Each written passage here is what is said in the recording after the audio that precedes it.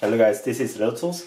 Today I'm going to talk about this very unique looking alcohol burner. This is used by a lot of shoemakers or a lot of leather workers all around the world. This is very old design and I believe it's a handmade in Germany. I've never really got to know this maker for this lamp. If you know the maker of this lamp, please leave me in the comments and please educate me. There is no maker mark all around this lamp. It's just a very old style, old school alcohol lamp which has this very nice stand here. And before I talk about the details, I'd like to show you where you can purchase this. This is Rocky Mountain Leather Supply, and if you go to their main website and if you go to say view all tools, and it says the name, the alcohol heating lamp. They ship worldwide. They have a great service, and you can buy this here, alcohol heating lamp, and you will get it from here. Yeah. So I want to show you just overall look of the lamp here. So first of all, it has very unique design here, and which kind of makes it difficult to light this up. And what's the cool thing about this lamp is you can really just disassemble your lamp like this. Okay, so it has also cap.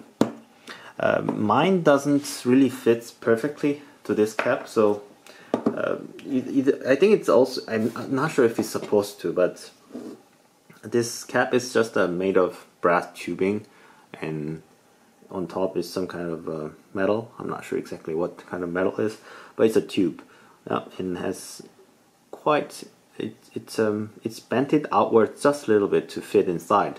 So it has this mechanism. I can just show you.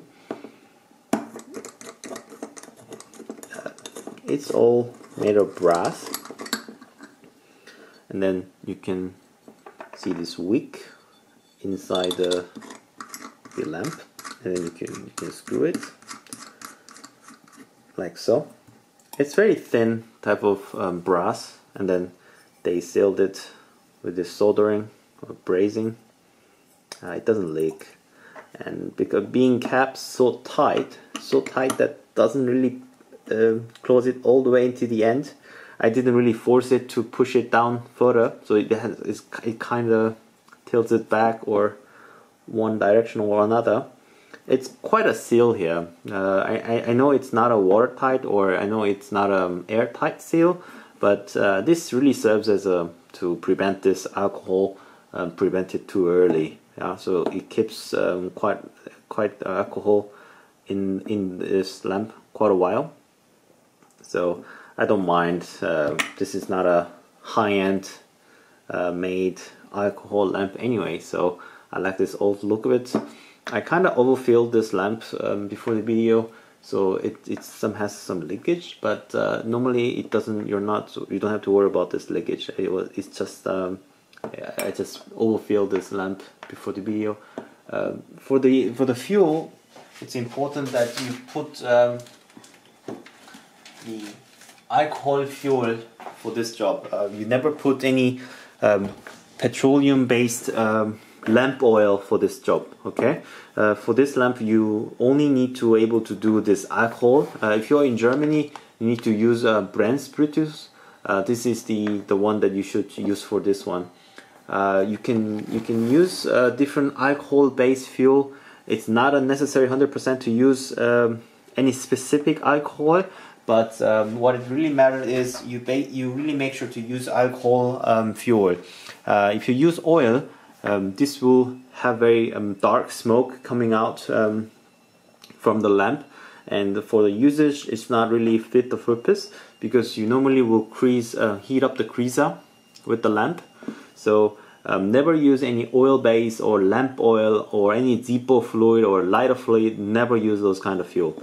Only alcohol based fuel. Okay, so how this lamp is used is that you first light up this lamp with any lighter, and you can adjust your flame by adjusting this wick. So if you want to make your flame smaller, make your wick smaller, and if you want to make big fire, yeah, and then you protrude your wick just around 1 centimeter. Okay, so I believe 1 centimeter is, I think, good size for any creasing job.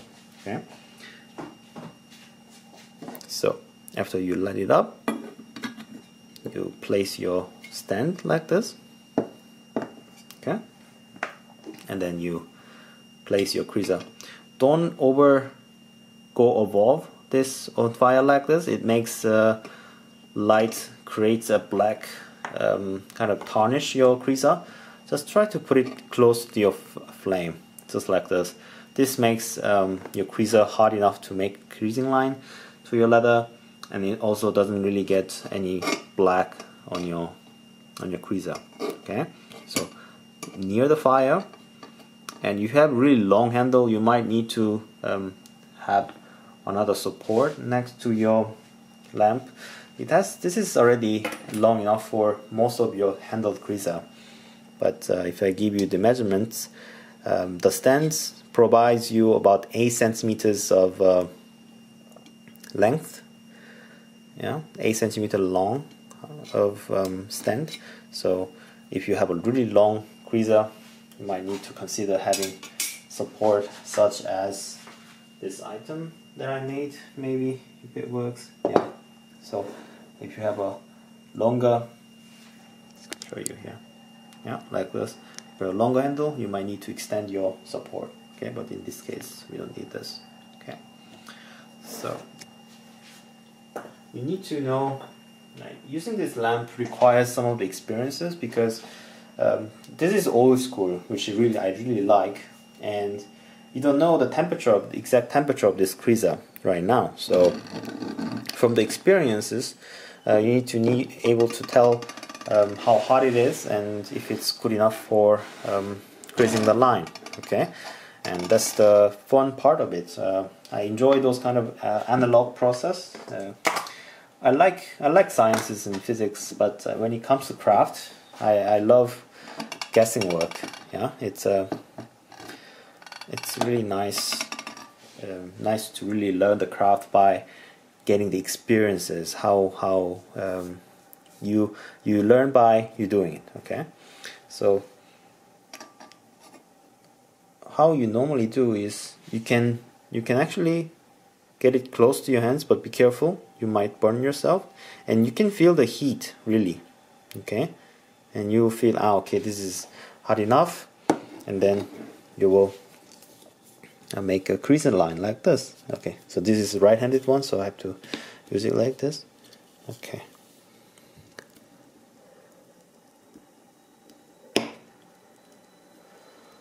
I just made a mistake there.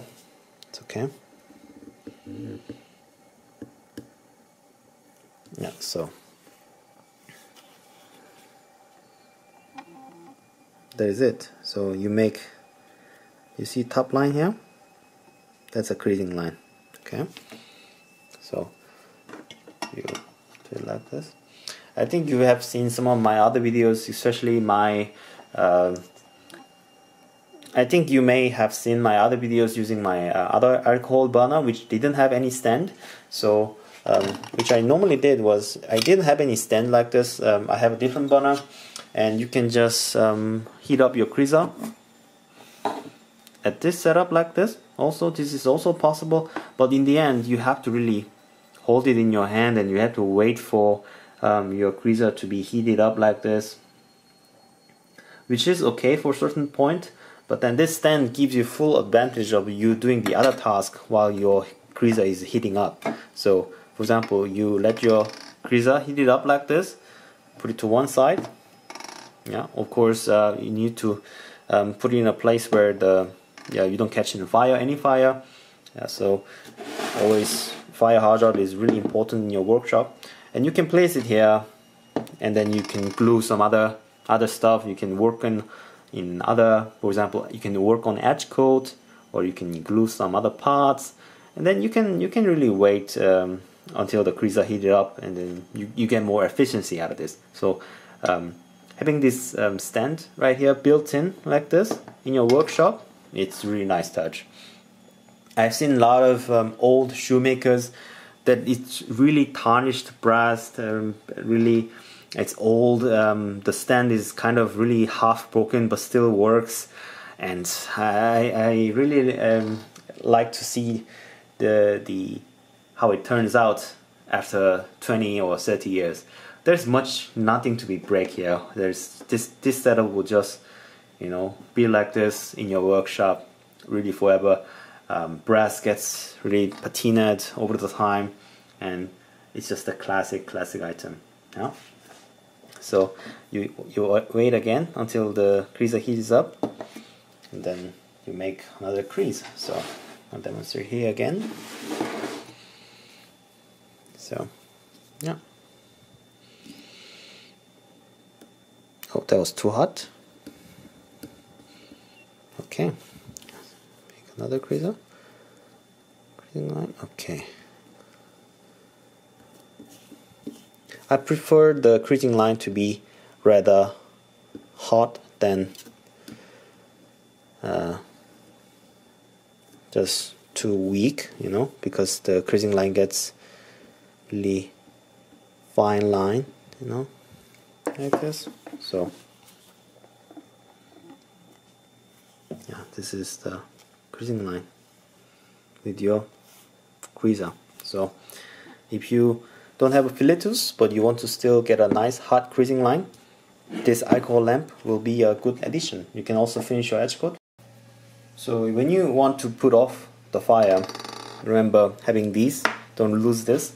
So you can just disassemble,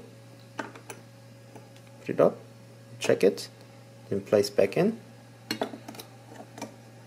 and then you close it like this. What I really like about this alcohol lamp, the alcohol burner, is that it has a very simple construction. So there's no screw here. You just need to pull it out like this, and it just fits right in back. So there's a friction just to fit. It's just tight here. So there is no screw. You can just easily take it out like this, disassemble like this, and then look at this simple construction. They built it up like this. If you only have this kind of lag, it will bend, or it might have too much stress while it's on your work table. They try to reinforce this with this bar.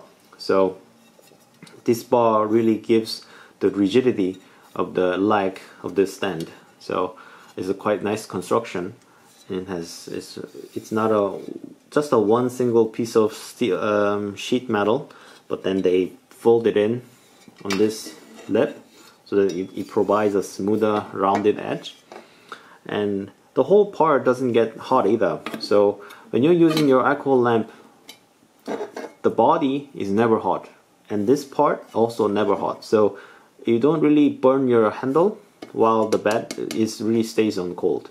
What's a little bit hot is this round cylinder part. Now it's a little bit warm, but it's okay to touch. So and there's a hole here, and it provides air so that alcohol burns well. So it's really nice wall construction. A lot of good thoughts are put into this, and I love this kind of old traditional tool is still being made somewhere in the world. It's a really nice addition to your tool. So if you are interested into old school hand creasing, you don't need any electricity for this type of tool setup. So whether electricity is there or not, you can start your work without any problem, which I really like. So alright, so that's it. If you like this video, please give me a thumbs up. If you don't like this video, please give me a thumbs up. And I hope to see you guys next video. Bye bye.